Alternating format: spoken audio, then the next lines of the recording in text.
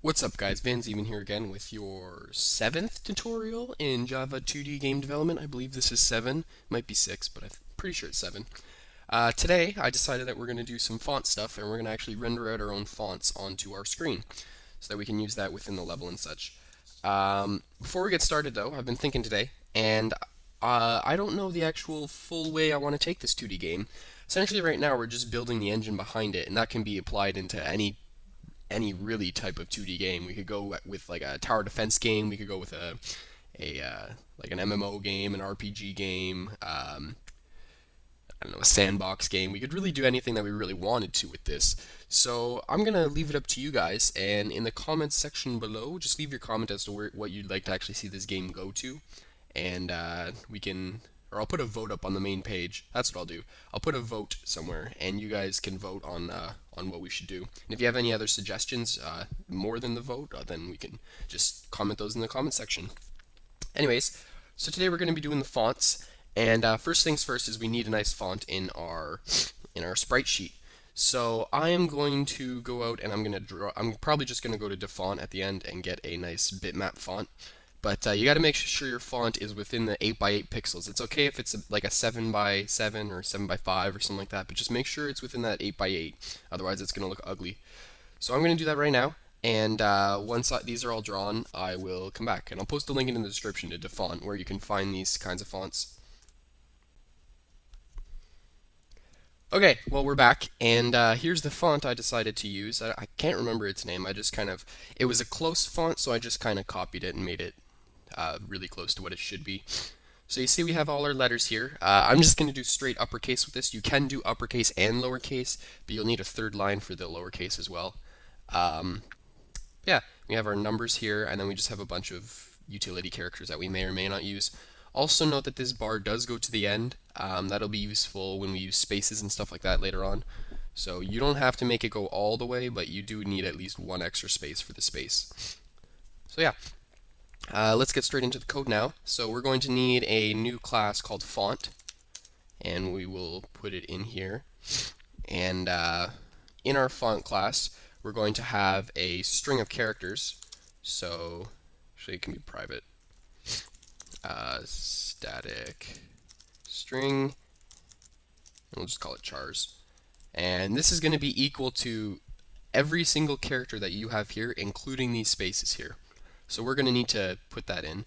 So let's go A, B, C, D, E, F, G, H, I, J, K, L, M, N, O, P, Q, R, S, T, U, V, W, X, Y, Z. Okay, and then after you get those, there are 1, 2, 3, 4, 5, 6 spaces here. So we put that there. And then we'll go down a line. And actually, we'll just enter this down as well. And now we need the, oops, you go back there. Oh, back and there. Okay. Now we need all the symbols. So I'm just going to open this up and I'll bring this, oops, click the wrong one there. And we'll bring this down here like this just so we can see them both. 0, 1, 2, 3, 4, 5, 6, 7, 8, 9. And then we got a period, a comma, colon, semicolon. Yes, U. And also when we do the double quote, we need to escape it with a backslash or a forward slash. I think it's forward slash. Is it a backslash? Yeah, it is a backslash. So we got to use the one above the enter key and below the delete or the backspace key. That slash, use that one. And then we have exclamation mark, question mark, percent, no, money, percent, open close bracket, minus, equal, plus, slash. So there's our characters. Now we have all our character array. You have to make sure that these are the same as this, and we also forgot these spaces here, and there were 6 again. So we're going to do like that. So now we have everything that we need to do. I've recorded this 3 times. Interruptions keep coming in. So we're going to breeze through this really quickly. So we're going to create a render function here. So public static void render. It's render. It's going to take a message.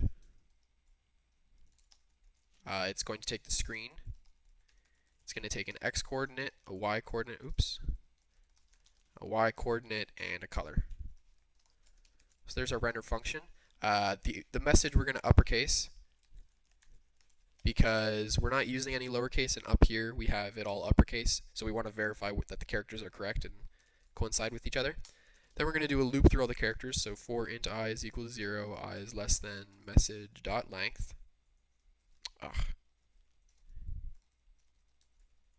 Dot length I plus plus. Next, what we're going to do is we're going to get a character index. So this is going to be an index of where we are within this long array here, or this long string. It's going to be what index the actual is, and if it doesn't exist, it's going to be a -1. Sorry about that, I had to clear my throat. So we're going to say chars dot index of, dot index of, and we're going to say message dot char at I. Okay, so that'll give us the index of the current character, and if that character doesn't exist within this character array, we don't want to draw it. So we're going to say char index is greater than or equal to 0. Then we're going to do screen.render. So as long as it's a valid character, render it. The x position is going to be x plus I times 8. This is because each character is 8 long, and for each different character we want to move one down, so that's why we're doing that.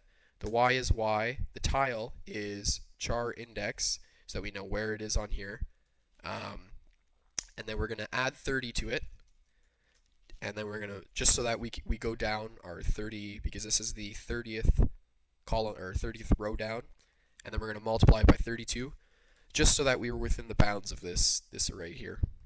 The color is color. We don't want to include the mirror x or the mirror y, and I'll show you why in a second. So we just do this, and this is going to pop up, but that's okay.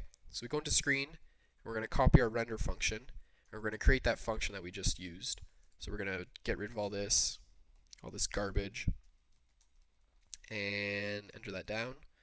And then we're just going to call render x post, y post, tile, color, false, false. Just so that we can call this function and we won't have to put these parameters in every time. This should be a-okay now, which it is. Game should be good, so we're all good. Now we're going to draw it. So we're going to draw it below this. We render the board, because if we render the level first, then our font's going to be below the level. So we're going to say font dot render. The message is going to be hello world exclamation mark 0157, just for some characters. X is 0. Y is 0, come on, and the color is colors.get. The back color, we're going to have the 0. These are -1 because we're not using them. You might be using them in yours, but we're not. So you put in your colors for there, and we're going to save it. Now we're going to render this out, and we're going to move this over as well so we can see them both at the same time. And you'll see it pop up, hello world 0157, and we can change this to whatever we want. This is our game, with an exclamation mark. And there's that. So we're going to get rid of the backdrop color now. We're going to put a -1 to make it invisible. And we're also going to put 000 for the color, because we want it to be black so we can see it.